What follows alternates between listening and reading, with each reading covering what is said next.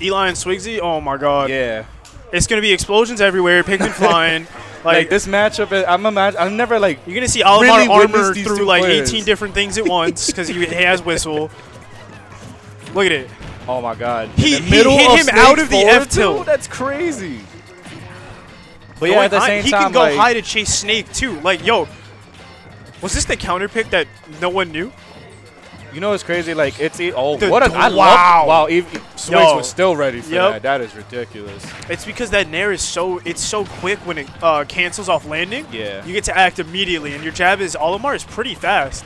Seems to me right now, Eli is just running into everything right now. I feel like well, Eli it's because he knows he's heavy. He Yeah. knows Snake's really heavy, and he can take those hits just to try to push Swigzy into a bad spot. Yeah.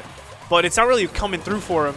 That grenade did, though. All right, this is where I was going to mention that. This is where Snake shines in the matchup. There it is. Just like that. Nikita. As soon as Olimar was off the stage, that was it. As soon as Olimar's forced into a situation, oh my god. And as soon as he came back, dead. He got 10% extra credit, though.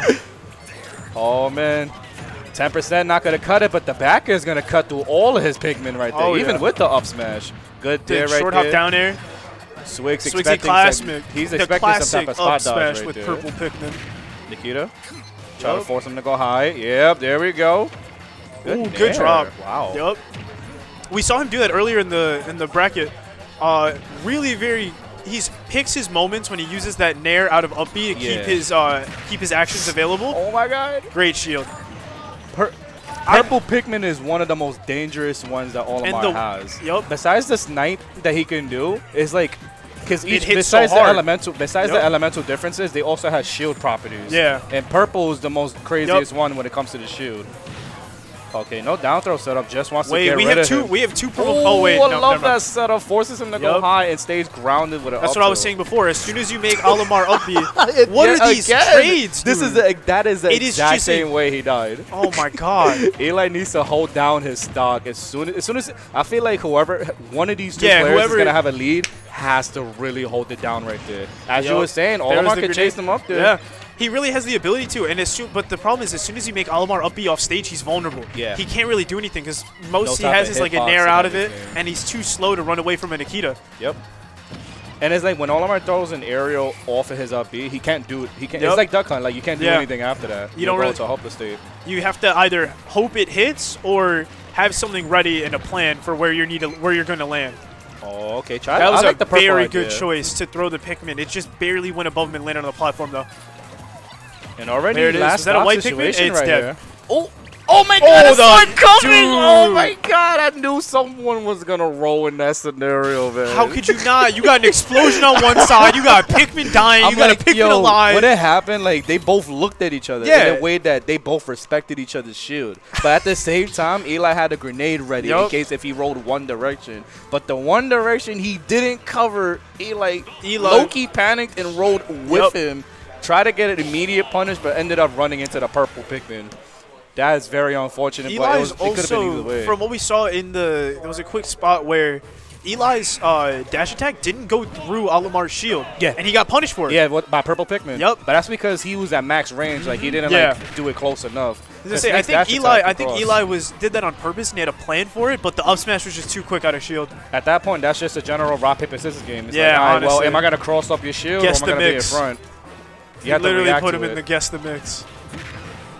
He said, "Welcome to the Vortex, population U." Ooh. All right, Eli is just jumping around him. He just really wants that back air. He's trying to keep Swigzy on his toes, but ended up going away for it. Interesting choice to go for the first hit of F-tilt. I thought for sure Eli would have grabbed there because he seems to be very patient and wait for those grab moments. I guess he's not confident because what we saw in game one, the very first time he did forward tilt. Oh, he knew. He said he covered those options. He said, "All right, up tilt. You got to be right in front of me. You can't make it to ledge." Ooh. But yeah, I do want to see Pikmin. I do want to see more forward tilts from Eli whenever he has the chance because it is still a good move. They hit really hard. And it also kills Pikmin a lot faster. Yeah. All right, misspaces the grenade follow over there. That's going to be fine. And down air is also, the short hop down airs are also really effective at clearing Pikmin. There you go. He chased him up. He said, no. Down air wasn't saving him in that scenario right there. Definitely not. But yeah, you have a good point. Oh, he tried to down air again. Just because it's good doesn't mean it's always going to work. Right. I feel like Swigzy's low-key hearing us like, oh yeah, right? All right. Am I talking too loud? Go ahead. Swigzy, you got the stream up over there, Go ahead and keep doing it. Oh, my, Eli, you're a brave man. Oh, did my you God. not see what he did? He did purple pigment up smash in his face, knowing that it's safe, and just raw grab. I mean, my man just, sometimes you got to be brave, man. Yeah. Fortune favors the bold.